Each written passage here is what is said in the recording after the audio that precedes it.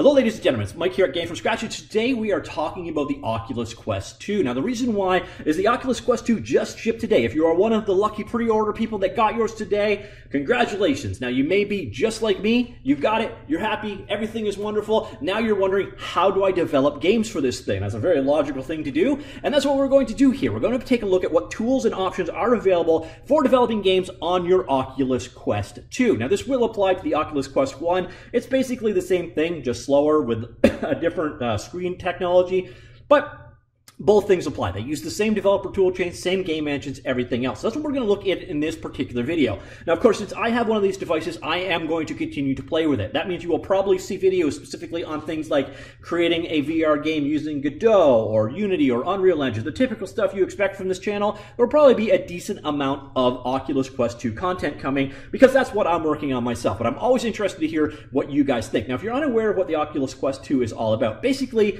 it is a cutting-edge Android chip. This is Android 10, I believe, inside here, and there's a modified Snapdragon 865 processor in there, and that's solid. That's better than most high-end phones are actually shipping with today. You get about 2 to 3 hours of standalone play, but you can tether it using USB to your computer, and you can use it as a desktop headset. It's a full 6 degrees of freedom headset, unlike the likes of the Gear VR or the Daydream. Also, those used to last like less than an hour in time in total usage. This, hopefully, 2 to 3 hours use. You can hook up a battery while you play. Plus, again, you can hook it up to your PC and use it just like a desktop headset. So you could use a typical Oculus or Steam VR kind of approach to it. Your Steam VR and Oculus libraries over the USB can actually stream to the device. So it's got a nice combination of features. So now what we're going to do in the rest of this video, I'm going to walk away and then we will look at the particular options you have for game development using a Quest 2 and by default a Quest 1. So let's jump right in. All right, so now it's time to start developing for your Oculus Quest. Where should you go? Well, 9 times out of 10, the answer is probably going to be the same spot, the Oculus Developer Portal that is available at developer.oculus.com/quest. You're also going to have to go here eventually and create an account so you can get signing keys for your applications. If you want to deploy your application, you're going to have to put a signature on it. I'll get to that in a later tutorial where I show you how to deploy a custom developed application. Just to be aware that step exists. Now, this is probably the #1 portal for information. In fact, if you look for Unreal Engine integration or Unity integration on either Unreal or Unity's website, they will send you back to here for documentation details. So this is, again, probably where you want to start. Now, if you're looking at doing native platform development, what native platform development means is you writing C++ code for Android. That's ultimately what the Oculus Quest 2 is. It's an Android device. If you go for the native approach, you're going to have a couple of tools here. First off, you're going to have to install Android Studio, which is about 800 megs, which is going to install the Android platform, which is about 2 to 3 gigabytes with emulators and all of that kind of stuff installed. And then the Oculus Mobile SDK. Now, the nice thing about the mobile SDK is you'll find inside of it, there is a bunch of VR samples. These are C++ codes that show you how to do various different things. So there's a VR 360 photo viewer, a video viewer, a cinema app, an input app. We've got a couple of samples, including VR Cube World, including one using Vulkan rendering.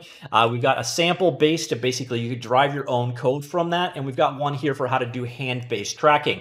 So all of the sample apps are available here. They've got some instructions on how to deploy. Since this is ultimately Android, you're using the Android toolchain, which is ADB, and you're creating an APK file, which is deployed to your device. There are a couple of ways to deploy it. You can either copy it over using Windows Explorer or your file system of choice, or you can use ADB to send the file up, as you can see right there. So if you want to get down in nitty-gritty with things, doing C++ code, this is the approach you're going to take. You're going to do the, you have to install Android Studio, which nicely is free, and it's an excellent IDE, to be honest. And then all the Android toolchain, and then the specific Oculus SDK. Now, chances are that is not the way you want to start. What you're going to probably want to do is pick a game engine. Now, the 2 game engines were already spoiled in the previous one. The most common choices are Unity game engine, probably most popular by quite a bit, and then following that, you've got the Unreal game engine. Now, the nice thing about both of these systems, Unity and Unreal, as we will see, they've got all of the things you can handle in here. So you got an HD render pipeline support for virtual reality, which is nice. You get high-resolution graphics in there. You got libraries for spatial audio, stereo instancing, sensing, you can handle your particle systems, all of the stuff that you normally get in these game engines is here, and it's all abstracted away. So the nice thing here is you're using a common implementation in your game engine, and you can deploy it to a variety of different devices without having to do anything really special. So you're basically developing a VR game when it comes to Unity, which you can then deploy to the Rift, to the Vive, to mixed reality devices, and so on. And the same thing is ultimately true if you choose Unreal Engine. It also has its own abstraction layer there and some tools in place, so if you need visual on-screen implementation, hand tracking, all that, it is there and able and capable out of the box. You've got, again, all of the stuff that you're expecting from a game engine is available to you too. And we got rendering up to 90 Hertz, which is nice. That is a feature that is coming to the Oculus Quest 2. And as you can see here, this supports Magic Leap, Oculus Rift, Steam VR, HTC Vive, PlayStation VR, mixed reality, various different platforms, and then, of course, obviously not listed here, the Oculus Quest as well. So there is your two big game engine choices. While Unreal and Unity are obviously the two big players, what you see in front of you is another option that's out there. The Godot game engine also has support for the Oculus Quest. It actually has specific support via the Oculus Quest toolkit. So if you want to go the completely free and open source route, that is an option for you as well. So we can head on over. We've got, first off, two parts here. One is built on top of the other one. You've got the Oculus Mobile Godot plugin, open source project for supporting the Oculus Quest 2 now, and the Oculus Go. And then on top of that, you have the Godot Oculus Quest toolkit, and that is what we saw in action right here. Even with a sample game, Beat Saber kind of clone, it's got a couple of climbing type games, different kind of projects that you can work with, so you can basically get going right out of the box, and an emulator for running it on your desktop. So if you want to go the open source route, Godot is definitely an option there. Moving on from them, we have CryEngine. CryEngine is called almost an option. You can't actually do VR development for CryEngine unless you get into the beta program that's ongoing right now. And I don't know what the heck is going on with CryEngine. They've been really slow to do new releases as of late, but they do have VR support. The Climb, which is an Oculus Quest game, was written using CryEngine. So obviously they have VR support, but they haven't made it available to everybody. They just have it in their beta program, which is a little unfortunate. Now, speaking of CryEngine, we also have Lumberyard. Now, Lumberyard only has support for desktop head-mounted displays. So if you want to develop for the Oculus Quest 2, you're going to be doing it as basically you're creating an Oculus Rift-style game, and then you're going to run it via tethered cable. Obviously not an ideal solution, and hopefully they do get Oculus Quest 2 support at some point, at least in the near future. But as it stands right now, not an option. But they do have Android support in the works, and they do have VR support. So I just smash those two things together, and things will get very much better. And then we're getting into the world of web VR. Now, this is kind of one of the easiest ways you could get into it. You could use something like A-Frame.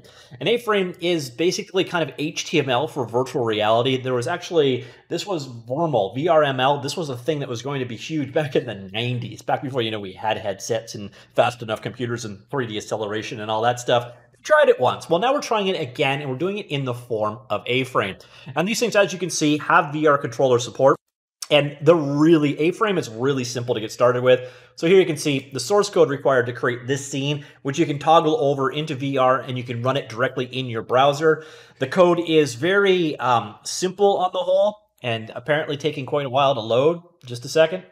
Here you can see how simple A-Frame is. You say, okay, that just looks like a typical HTML code. Yeah, it pretty much is, but you're defining the scenes in it, a scene, a box, a sphere, a plane, and so on. So this is probably the easiest way to start creating, basic virtual reality worlds. So if you want to get your feet wet, and there is a browser built into the Quest 2 that you can use to browse this kind of content, that is definitely an option in the form of A-Frame. Now, A-Frame itself is built on another framework we're going to get back to in just a second, but first, we're talking about another HTML game engine. This one runs in the browser. It is called Play Canvas. It has VR and AR support as well. Basically, you'll be able to just point your browser at it, and you can run it directly in your web browser again. I've done a couple of tutorials on Play Canvas itself, nothing specifically on VR or AR stuff, but it is really quite simple to get up and running with. Another option there as well. And then if you want to get a little bit lower level, as I mentioned earlier on, A-Frame itself, this is actually built on top of another library for a browser called 3JS. So if you want to get even lower level, there are instructions on getting 3JS up and going, and some web examples It's like a web roller coaster implemented. If you want to get sick, oh, so it says VR not supported. I'm not sure if it's just not plugged in or anything, but you can see using this guy and WebGL, you can actually make VR applications as well. And so that is basically the roundup. So where you're really going to want to do, you just got your Quest, you want to figure out what to do, go to this portal right here. We've got developer.oculus.com/quest. Bit of a rundown of, what's involved in the various different most popular game engines, that being Unity and Unreal Engine, and then the various different features of the platform itself. And then again, on top of that, there are other options. I will link them all in the linked article down below. I know a lot of my community are big into Godot, so I will have links to the Oculus Mobile Godot plugin and the Quest toolkit, which again is what you see in action right here. Kind of showcases a number of different examples. If we come over here, over to the scenes, you're going to see a number of different scenes. For example, if you want to have pistol, here is a pistol scene showing a VR pistol in a world. Or we've got, where's the walk-in place? Here's another VR world example. You can see controlling in a world, handsets and environments and so on. And the way that it's implemented in Godot is pretty straightforward as well. I'm going to probably do a follow-up video on it as well. But just to be aware, it's again is a Android target, so you're going to have to install the export templates for the Android SDK. And you're also going to have the Android SDK installed. So even if you are ultimately going to do this with Godot, you're still going to need to install the Android Studio, which is going to give you ADB and jar signer and other tools that you're going to need. So this part, unfortunately, isn't really going to be skipped regardless to which platform you go with, other than possibly Unreal Engine, which is probably part of why it does an additional 5 GB install when you want Android support. So anyways, those are the basic options out there. There are other game engines that can be used to do VR development, but we got the biggies here, and we got some of the easy options, stuff like A-Frame. So if you want to get out there, start developing with your Oculus Quest 2, it's a great time to do so. It won't cost you anything. And stay tuned to the channel. Should hopefully have more coverage coming up. If there's something specific you want to see covered, let me know. Comments down below, and I will do my best. All right, that's it. Talk to you all later.